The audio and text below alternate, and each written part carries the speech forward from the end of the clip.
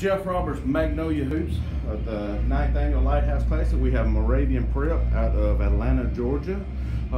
Just won the semifinal game, advanced to the finals tomorrow in the Lighthouse Classic Challenge. Coach, if you don't care, introduce yourself and your players. Yeah, Coach Ellis, Moravian Prep. Jordan Marsh, 6-foot point guard. Isaac Ellis, 5'11", I think he claims now. Freshman combo guard. So. All right, Coach, I want to start with you first here. You know, it's your first time playing in Mississippi, correct? Yeah. What was it like for you guys to be able to get the invite, to be able to come in and play this year? It's been great. I you know, love playing national level events, and I've always heard that there was a national event in Mississippi, so just a great opportunity to come back. Got a lot of family coming from Alabama, Mississippi, Louisiana to see us, and so it's been good. Hospitality second to none.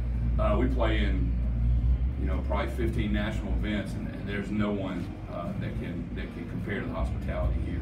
So even in town, I mean everywhere. So it's been phenomenal. Great crowd, great atmosphere.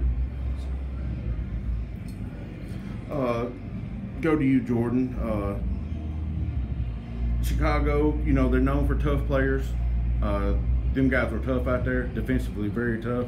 They battle with you, bang with you. What is this game right here going to do for you going forward, playing opponents like that? Really, it's got to be better. Like, I like when opponents play tough and hard, because then if I get used to it, it makes the game way easier, and I can create for my teammates and myself. All right, Isaac, coming to you. 19 points in the first half. You ended with 26. Man, what happened? Like, you just disappeared. Where'd you go? You know, in the second half, I was just kind of letting the game come to me. You know, trying to force a lot of shots. Yeah, I just messed with you. I know you kind of sandbagged a little bit there. I saw you kind of laying back and everything. So you probably could have went for 40, set a Lighthouse record. What is the record? 46? Yeah. 47? Maybe something to shoot for? Well, I think we broke the 3-point record, and we were 1 point away from the score record. I believe that's right. Yeah. So. On the 3-point record, I mean, obviously you guys can shoot it. Was that the game plan? You know, our numbers, I forgot who spoke to me before. It might have been the grind session folks. They were asking, you know, talking about shot clock. I said, well, we're going to put up 45 threes. That's our goal, is to put up 45 and make 20. And we did. We put up 45 and we made 20, so we shot 44%. Probably our best shooter was 0 for 6. And so, you know, thankfully, our probably 4th best shooter was 4 for 7 from 3. Probably our 3rd best shooter was 5 for 8 from 3. 2nd best 4 for 8. And then a couple of guys that don't normally shoot it were 2 for 5 and 1 for 1. So that's our goal. We're not as big, like on the national level. We're not as big. We're not as fast. We don't have the highly ranked guys. So we have to have a system and a strategy to keep us in those games, and it's a lot more fun that way, I think. So. Coach, I want to finish off with you here. You kind of touched on, you know, the event in Mississippi. You know, you want to come here, hospitality. You do have the Mississippi roots. Right.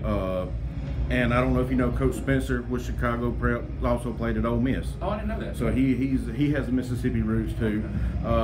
You know, me with Magnolia Hoops, that's an honor for you guys to be able to come back in the state, to bring your prep teams and showcases for us. Yeah. Kind of, what does it mean for you to be able to come back and do that? You know, I left the state in 2003, and I, you know, have always wanted to come back.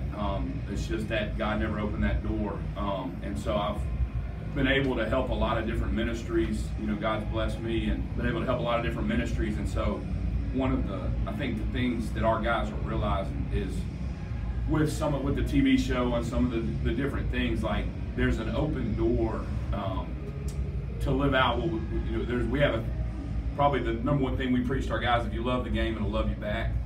And so we've been able to use basketball we were in a locker room with a team last week, and they asked us to share 5 minutes, and turned out 2 of those kids' dad had died in the last 2 months. And so just the way basketball opens doors just to help people, even if it's just for a moment.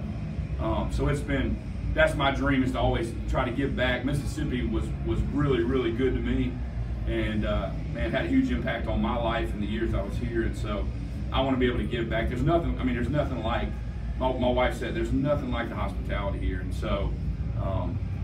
So yeah, a lot of memories, and I hope to keep coming back and create more, and then hopefully we can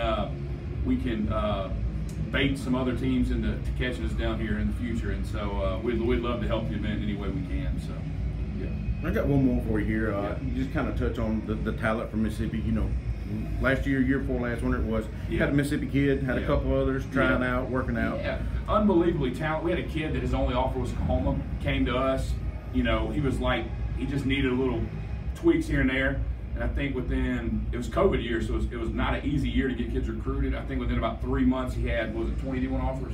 So we went from one JUCO offer to about 20 D1 offers, ended up in the SEC. And so, for Mississippi, events like this give these kids a platform to be seen, because there's kids everywhere. They're just a little bit hidden. And so, that's kind of what we do as a prep school, is just put those guys on that national stage. But events like this, bring the national stage to Mississippi, for those kids don't have to leave and go, go to these quote unquote national programs. So, yeah, I mean, it's just unbelievable opportunity. So, all right, thanks guys. Yes, sir.